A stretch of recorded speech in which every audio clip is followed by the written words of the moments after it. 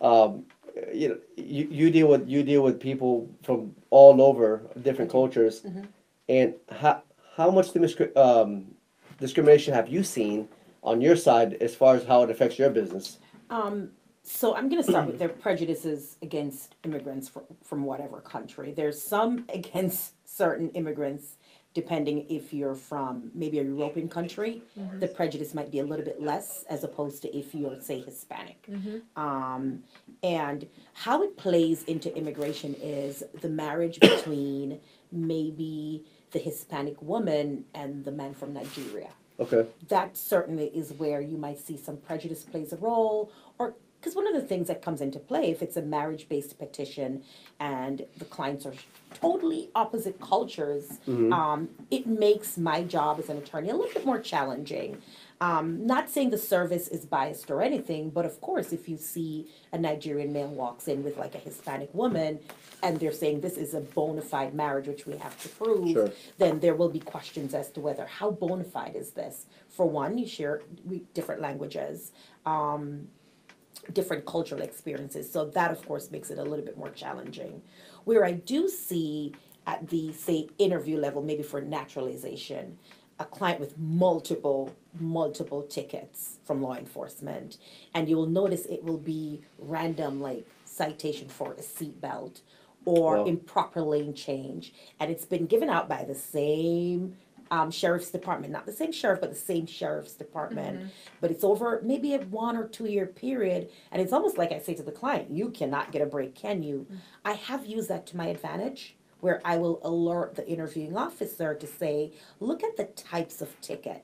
None of them is like a car accident, or none is driving without insurance. It's really."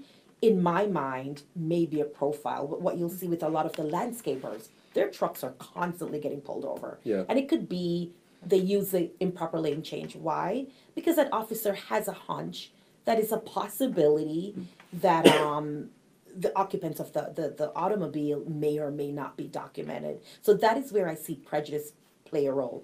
Unfortunately, if you're undocumented, no matter how prejudiced they are, it's not a constitutional argument that we can use because if you're undocumented, you're going to get into some kind of trouble.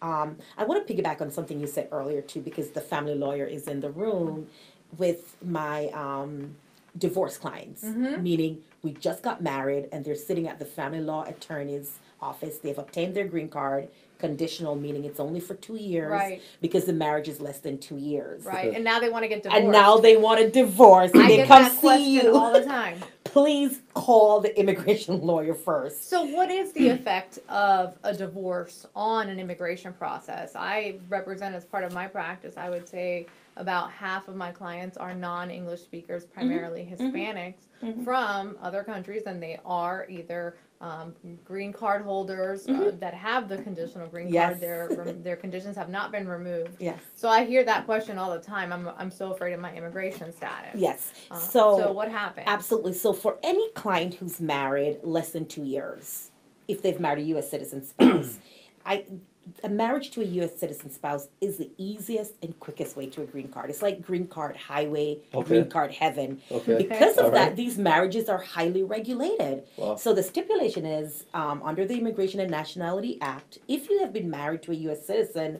for less than 2 years, they're going to plop a conditional green card on you. Wow. That means your marriage is on probation. So I tell my clients, go home and play nice for 2 years. Wow. I see that.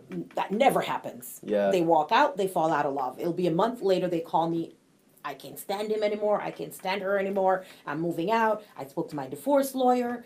The effect is, at the end of that 2 year period, they have to go back to the service, they have to go back to immigration and say, see, I proved to you my marriage was bona fide, we continued to live together, Sure. we continued to share expenses. What happens with that big old divorce in the middle of that 2 years? It means it affects removing that condition. So I always have to look to the divorce decree. And I want to see at least some language about fault.